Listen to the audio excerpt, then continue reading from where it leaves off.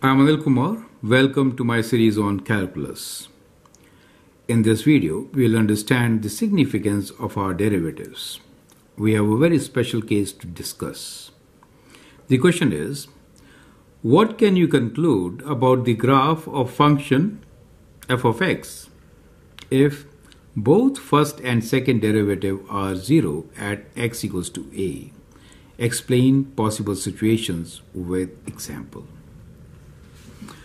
So we are saying that the first derivative is equal to 0 at x equals to a, and we are also saying that the second derivative equals to 0 at x equals to a. So what does this mean?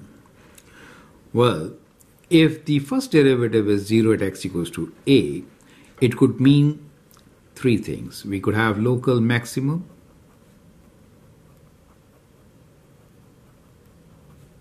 we could have local minimum, or neither. Right? Now, if the second derivative is 0, then actually speaking, it really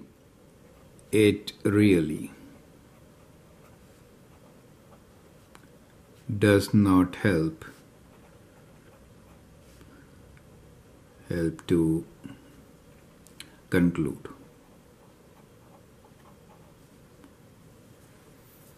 If it was not 0, it was positive or negative, we could have concluded, right? But if it is 0, it will not help us to conclude, right?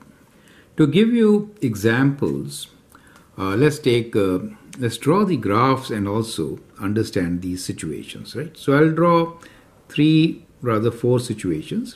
Let's say we have 4 situations here to discuss. Let's say we have a function which is let's say we have function y equals to x square, right? So y equals to x square is a graph which is kind of like this. Now in this particular case, y equals to x square at 0, we know the derivative of this function at 0, which is 2 times x, right, is basically 0. And the second derivative at 0, which is 2, is actually greater than 0, right? Now, since the second derivative is greater than 0, we have a local minimum at x equals to 0. Is that clear to you? Correct? So, but we have second derivative not equal to 0. It is positive, right? That is the concavity also, concave up, and we got local minimum. Now let's take another example where we have a graph of x cubed. So we have y equals to x cubed. Now in this case, let me write down the first derivative. So f dash x is equal to 3x square, and the second derivative is equal to 6x, correct? So at x equals to 0, f dash x, which is 0, is 0, and the second derivative is also 0. Now since both are 0, we know that it is a point of inflection. We cannot conclude since both are 0. Do you see that? From the derivative, you cannot conclude since this is 0. Similarly, we could have another situation where instead of x square, if I take y equals to, let's say, x to the power of 4. Now in that case, we have the first derivative as 4x cubed. Now that means f dash 0 is 0. The second derivative will be 12x square, and at 0, the second derivative is also 0.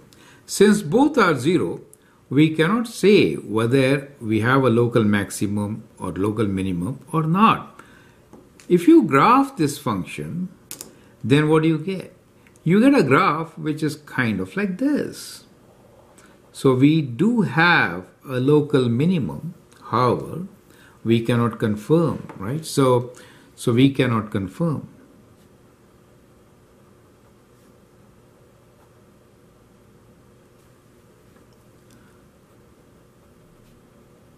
Correct?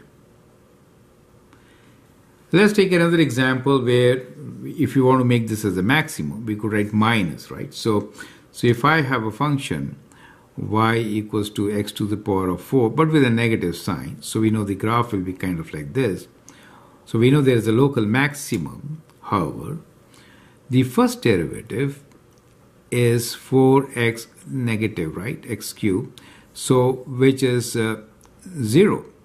The second derivative will be minus 12x squared, which will also be 0 at 0. Since both are 0, we cannot confirm local maximum. Do you see that?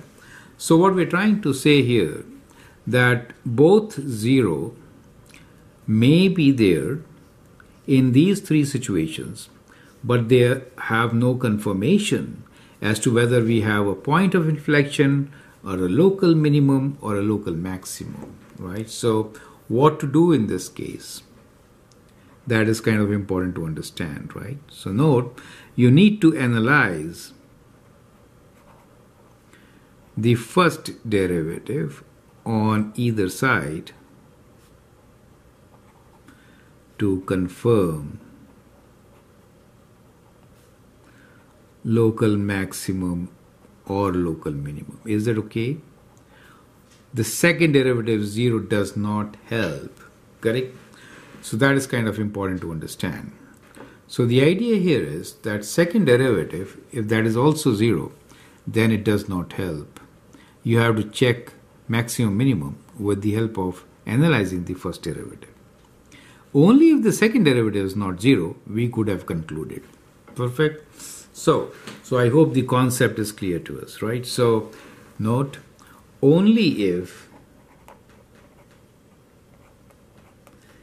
the second derivative at x equals to a is not equal to 0, we can confirm local maximum or local minimum, right? Otherwise not. Otherwise we have to analyze the first derivative. So that is the focus of this particular video, and I hope you get the concept. Feel free to write your comments, share your views, and if you like and subscribe to my videos, that'd be great. Thanks for watching and all the best.